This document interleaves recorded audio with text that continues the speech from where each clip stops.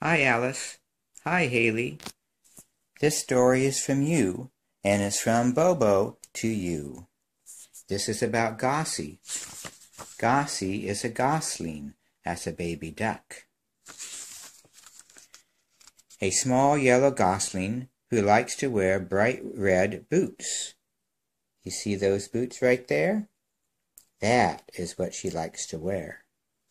And she likes to wear them every day. Hey, look, a hummingbird is talking to Gossie.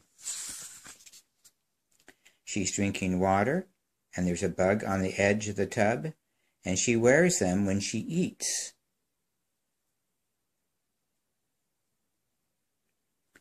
And she wears the red boots when she sleeps.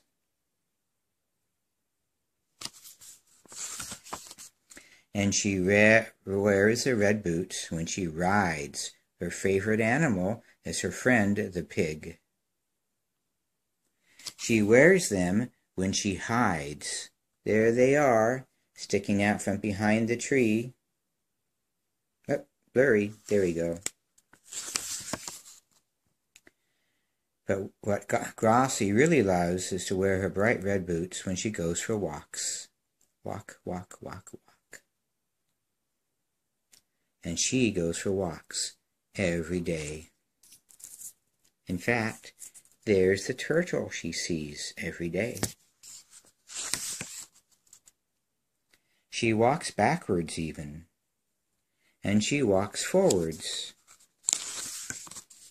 She walks uphill, going uphill, and she walks downhill, going downhill.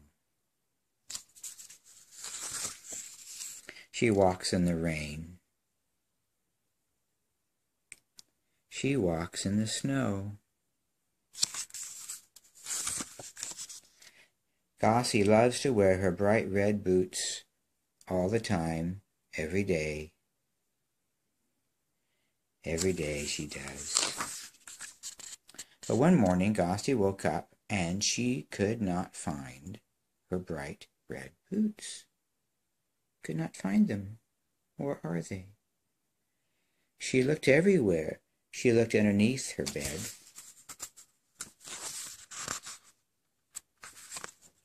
She looked over a wall and asked Mr. Mole, did he see her red boots? No. She looked in the barn, in the hay. Nope, no red boots. She looked in the chicken hen's nest, underneath the chickens themselves.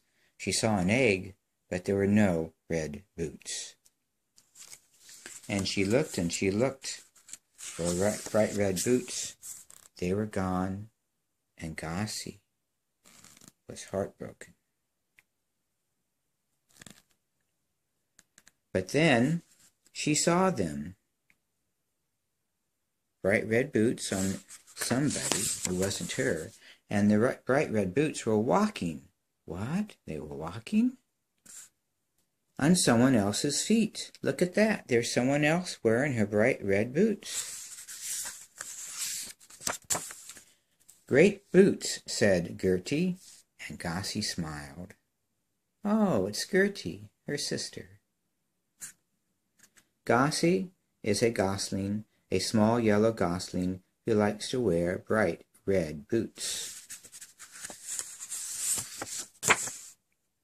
Almost every day, because she shares them with her sister. The end of this story. Bye-bye.